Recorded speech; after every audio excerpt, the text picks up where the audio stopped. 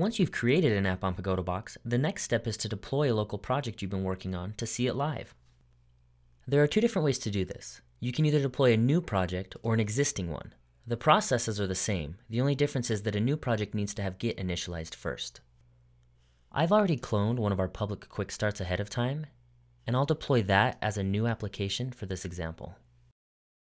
If I were to visit my app before I deploy, you'll see that there's nothing there. To deploy my app, from my terminal, I need to go to my project directory and initialize a repo. If you're unfamiliar with Git, the basics are covered in our docs. To initialize my repo, I type git init. Then I need to add all of my project files and commit them.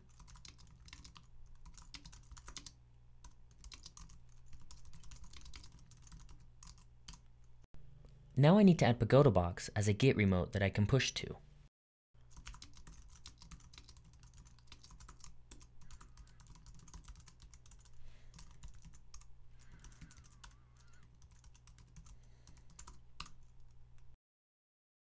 Now that that's done, I just need to push to Pagoda Box and it will deploy.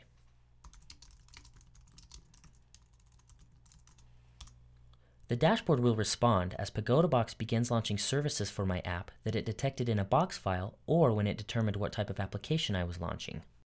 In the interest of time, I condensed what is normally about a 1-minute process down to about 15 seconds.